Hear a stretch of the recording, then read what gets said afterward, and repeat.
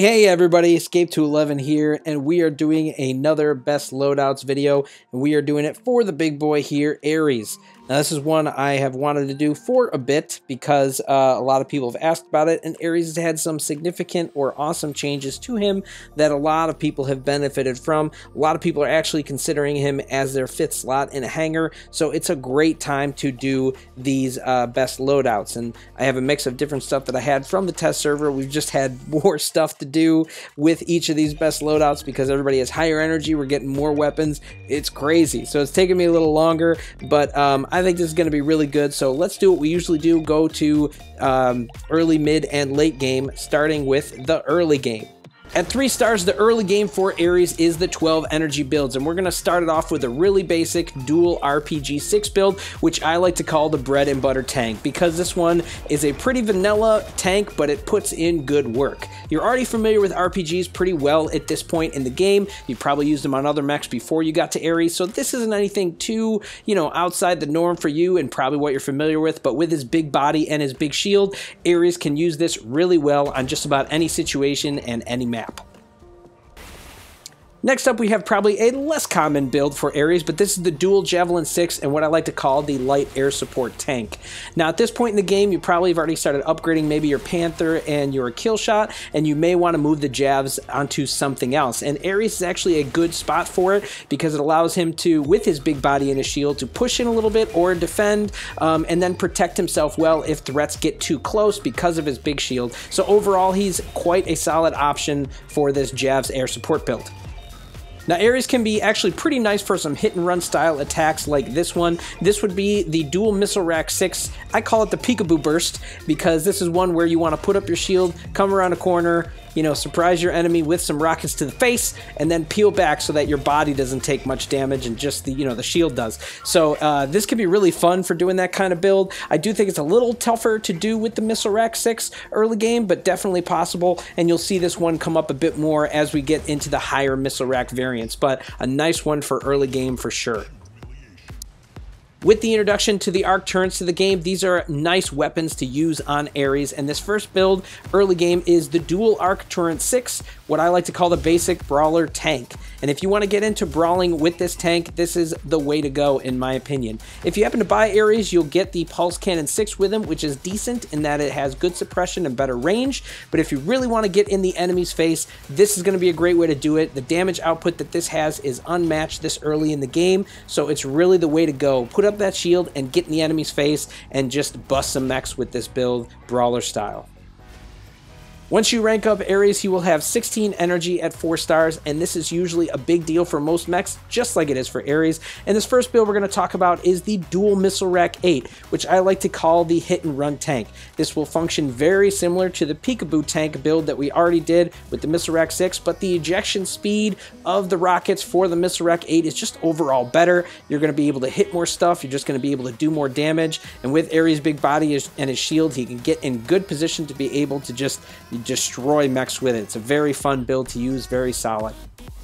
Now this build seems a little unorthodox, but I think it's really effective and one I like and I see a lot of other people using. This is the dual Longarm 8 and what I like to call the shielded sniper. Now normally I like to use Panther for sniping, but with the shield that Ares has, it allows him a lot of more flexibility to move around when he has his shield up instead of being kind of like beholden to his barrier. It gives him a lot of flexibility, but still being able to do super good shots at long range and still do it where you can comfortably take your shots knowing that you're protected while doing it. So it can be a very effective build. If you're someone that likes to keep the enemy at bay while you and your teammates flank, this can be a great build for it. This is the dual Pulse Cannon 8 and what I like to call the suppression tank.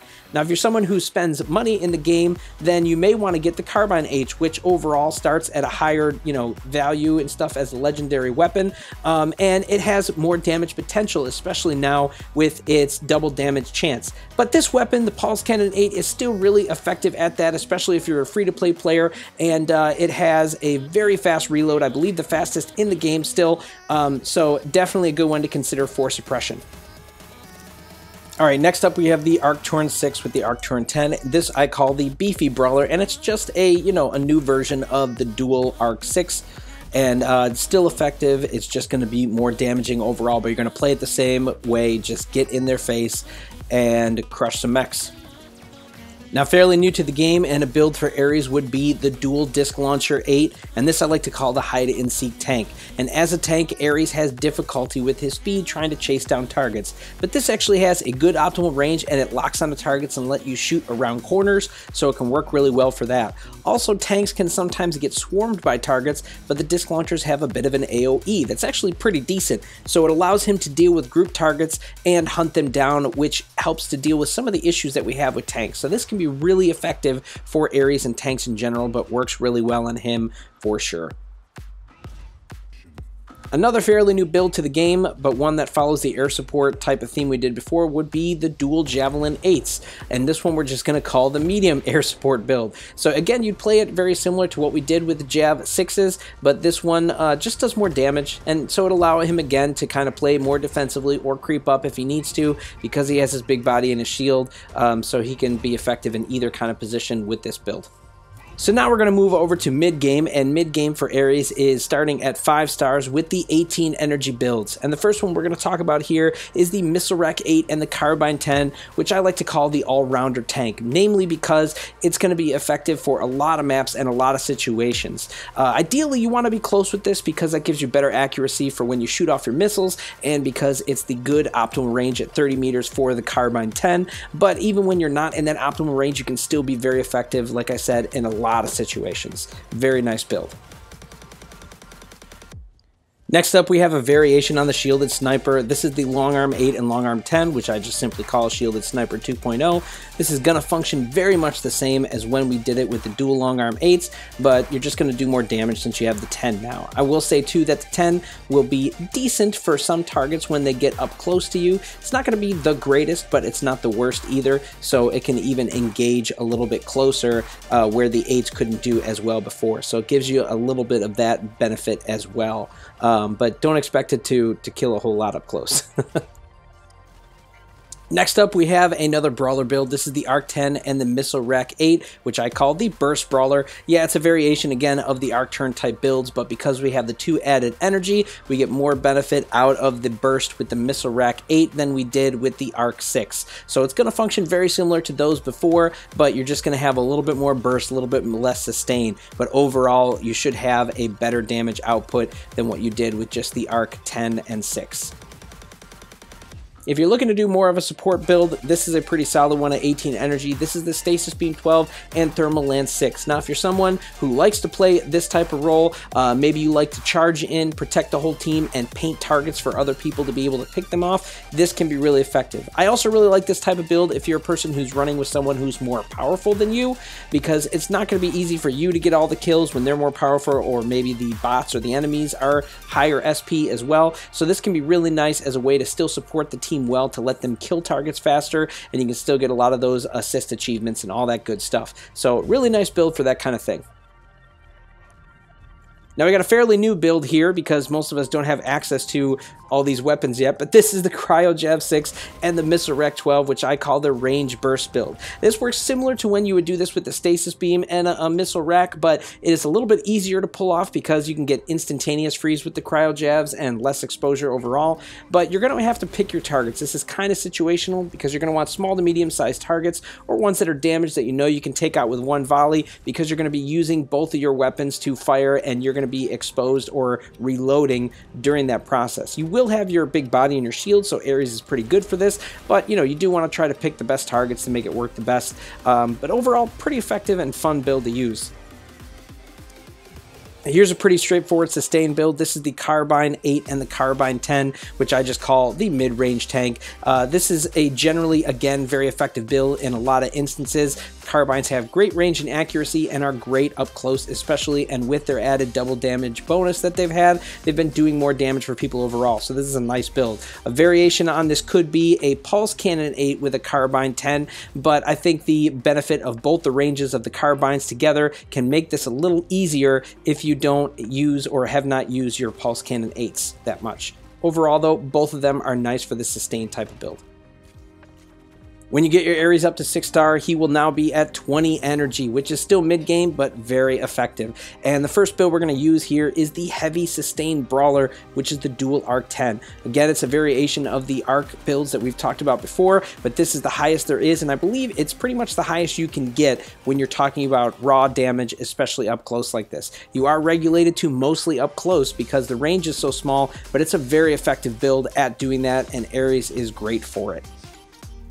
Continuing on with the air support theme that we talked about before, this next build again uses the Jav 8s, but we're going to add a Rocket Mortar 12, and that is going to be the heavy air support tank. Now this build again plays very similar to the other ones, but with the rocket mortars in tow, it'll feel very similar to when you've run this either on Javs or some other builds before, but just the added benefit of the Javelin 8s now instead of just the 6s.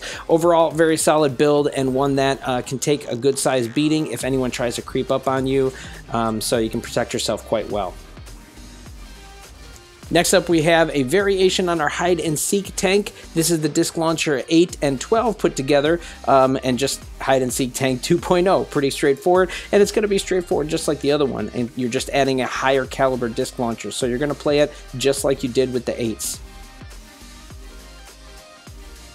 Going back to our long arm builds, this is the dual long arm 10, and this is what I like to call the ultimate sniper. I think as a pure sniper, this is one of the best ones for Ares. It's one where, again, you want to engage at range, keep your shield up, just like you've been doing, but you can actually engage people a little bit closer because your dual 10s are going to be outputting some decent damage for those light and medium-sized targets.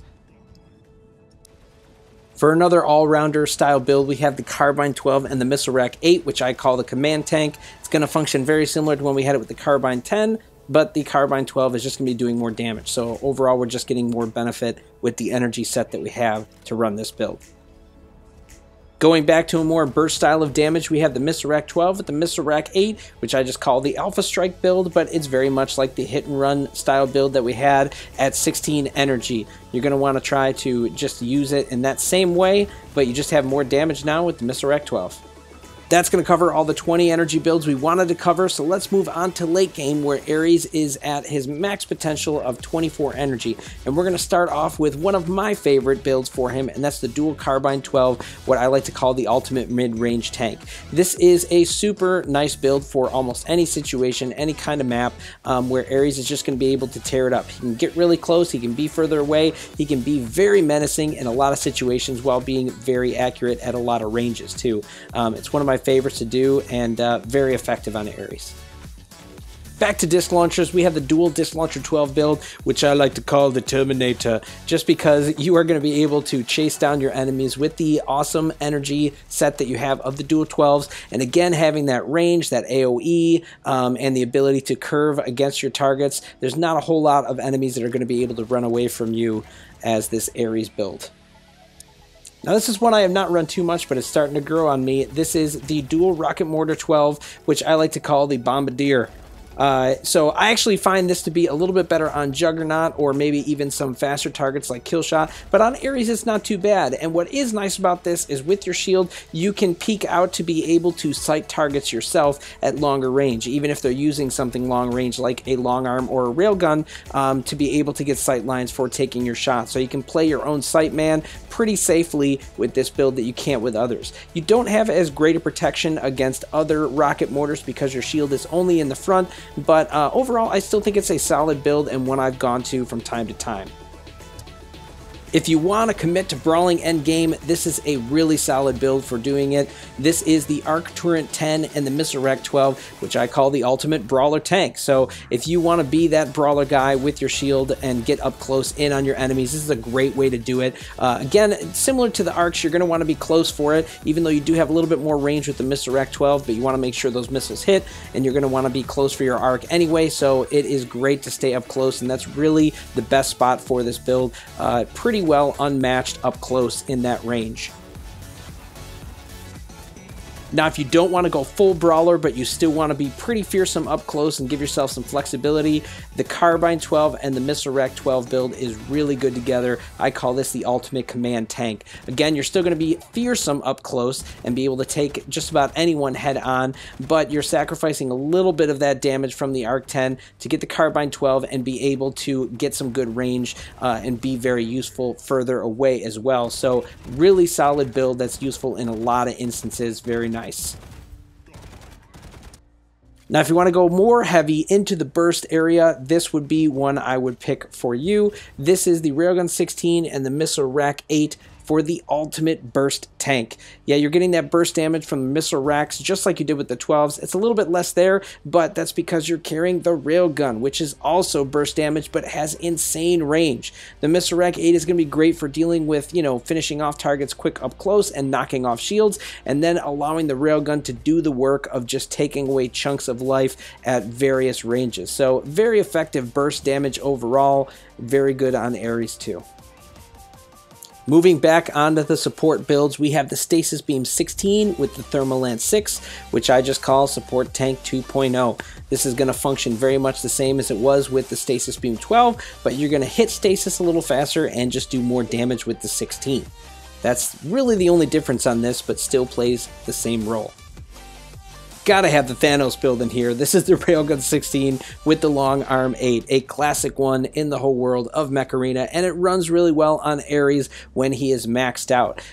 Since he did the dual Longarm 10 so well, this is just a variation with that, but one where you can actually fire these two weapons together. So the function for these is a little different if you haven't ever run a Longarm with the Railgun, since the way these fire or the speed at which the bullets travel is a little different. You can fire both together and get good shots, as well as get the overheat on the same volley with the railgun. So very effective build, very useful on Ares.